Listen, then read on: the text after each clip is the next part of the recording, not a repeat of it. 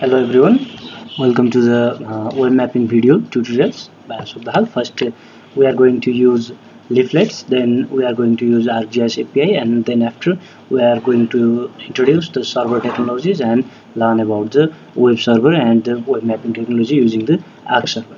So let's start with leaflet API, leaflet JavaScript API. First the leaflet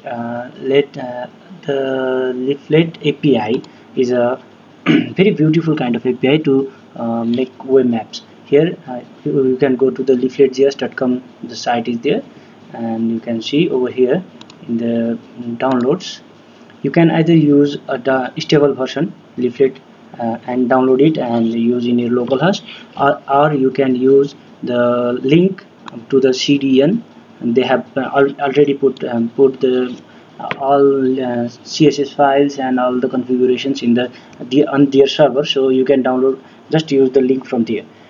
If you use locally hosted map, then you can work offline also, but if you use this link, then you can use only online version. Here you can read about it using a hosted version of leaflet, or you can download it. So I'm going to use the hosted version. Now let's start with the tutorials. First, quick leaflet quick start guide. Here is the example. We are going to make this kind of map today. So you need to have a Notepad++, standard Notepad++. So I'm going to show you how to write the code. First, you need to have some basic idea about the HTML. Write doc type HTML in the first, and then HTML, then close it. In HTML language, every code start with this kind of things here, like HTML, then it close with /HTML and this line. Okay. Now let's start. Here in the example you can see, first we need to connect our map to their server, CDN server. So here is the link, href, and this is going to link this file to the CSS, leaflet CSS file in the head section. So let's copy and paste it inside the HTML. Okay, here you can if you want to add the title, then you can add the title like this, title, then okay, let me do it, title quick start leaflet. I'm going to change the title to our first web map project. Okay, then click enter. Then here is the character set, metadata about the character and metadata about the viewport. So let's copy it. You can just type this, but I'm going to copy because it will be very slow if I type. So add the meta file here, and then the link to the CSS site is given here, cross sign. Here is the link, you can check the link. Then add the JavaScript file. Here is the JavaScript file, you can see over here. Here is the JavaScript file. Now copy it and paste it. Okay, paste it over here.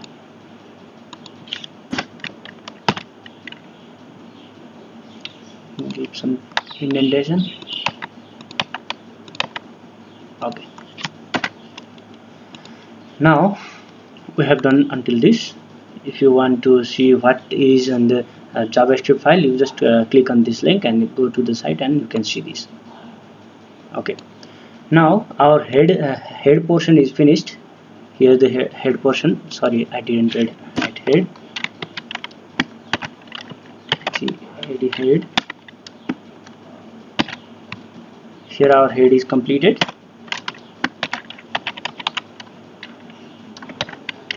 We need to write like this.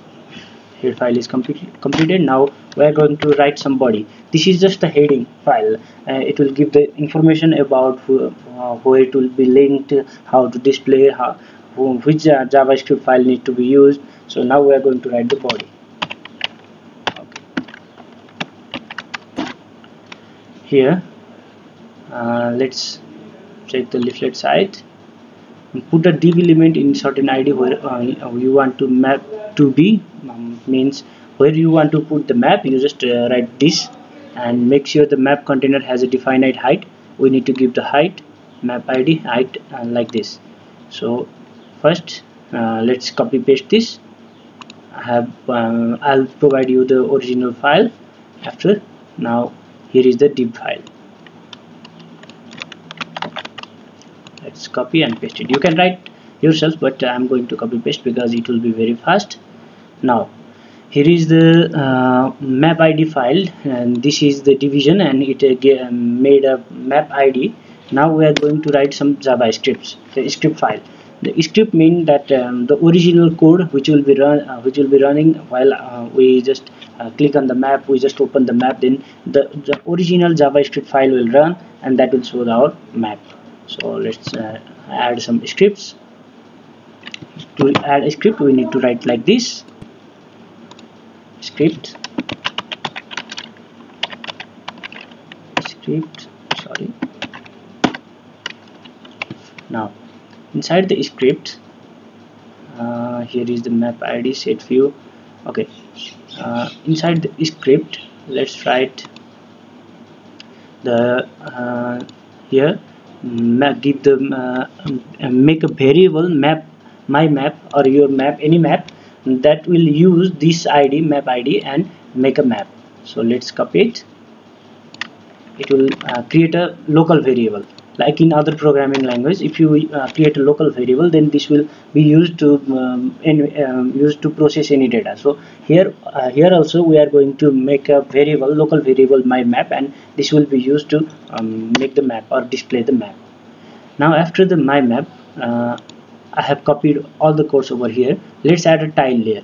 The tile layer is let me explain you. The tile layer is a layer which contains the different tiles of the data, and the map on the original map is not hosted as a vector data, but it is hosted as a raster data, and at different zoom layers they have the different kind of resolution. So the tile layer are those kind of layer which are compiled in rectangular box and crossed and cottage, so that in every zoom level you can have the same resolution or the same detail, or the detail will be increased in the different level of tiles. So we are going to add the tile layer from MapBox. Here is the tile layer source. To add this, you just don't be confused. You can write l.tile layer here, l.map and l.tile layer, then give this API tiles MapBox access token, so that we can access the tile layer from this side. Then give the maximum zoom level as max zoom, then give attribution. If you want the attribute of the map, then you can give the attribution map and data copy. This is the default link for this. OpenStreetMap will give the attribute of the map, so you don't need to worry about it. Just copy paste it and give the ID MapBox streets. It will load the MapBox street map. If you want the MapBox dark gray map, then give the ID MapBox.dark gray, and then the tile layer is created. Then after here this code dot add to my map will add this tile layer to the my map, that my map variable we have already created over here.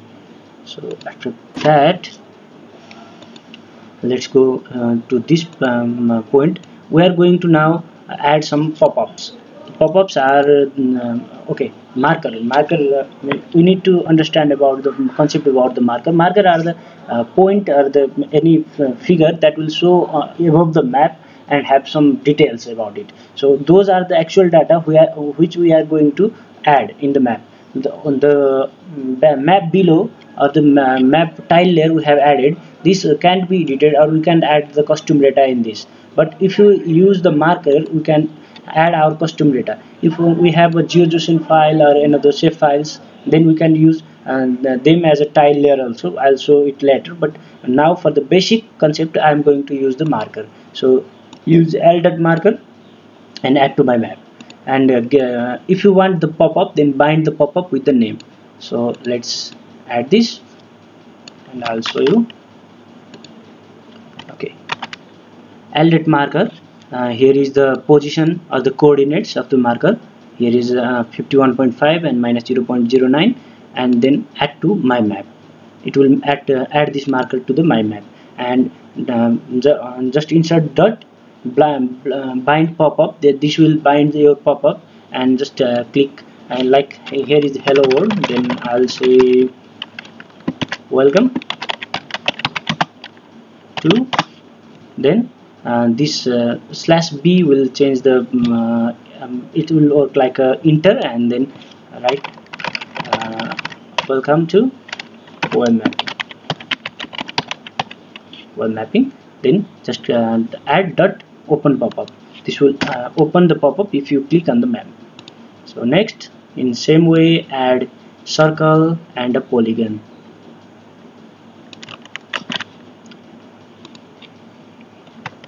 Okay, here in the marker of the okay, here in the here I think, where did it go?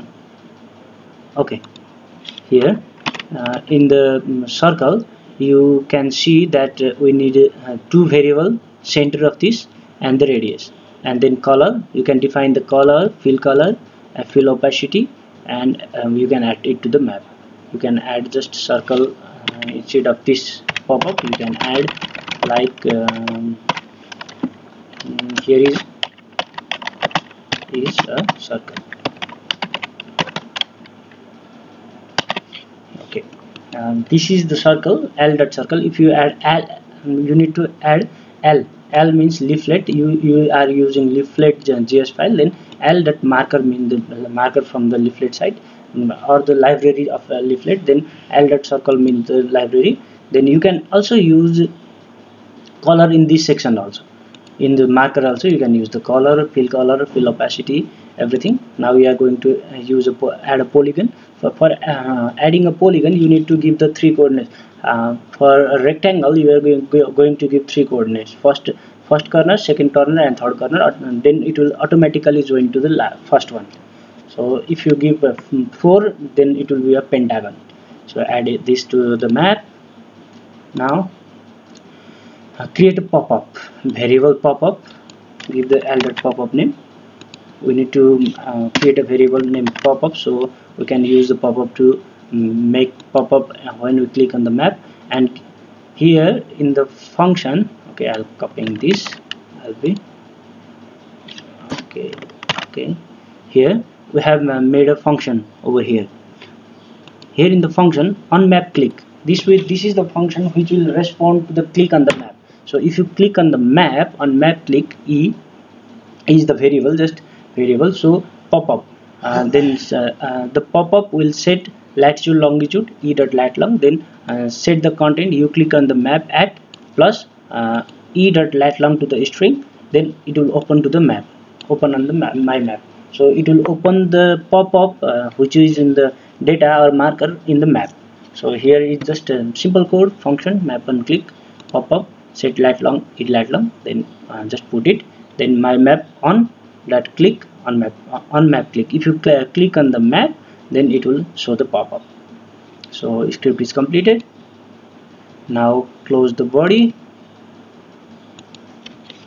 So that body, save it. I have saved it in a desktop. Let's check it. Here is the map. Welcome to web mapping. If you click here, here is a circle. Here is welcome to web mapping. There are two pop-ups. Okay. Oh, sorry. One rectangle also, triangle also. I have given the triangle before. I'm a polygon. Okay, that's it.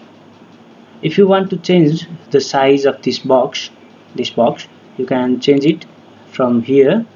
Here on the map we have created a map set view here, and we have given the map ID with width 600 and height 400. Now I'm going to change it to 900, okay, to 1150 pixel and 900 pixel. Okay, just save it. You can run it in Firefox from here also. Okay, it is the map. You can zoom out it. Okay, that's it for first day. Okay, I'll see you soon. Thank you. Thank you.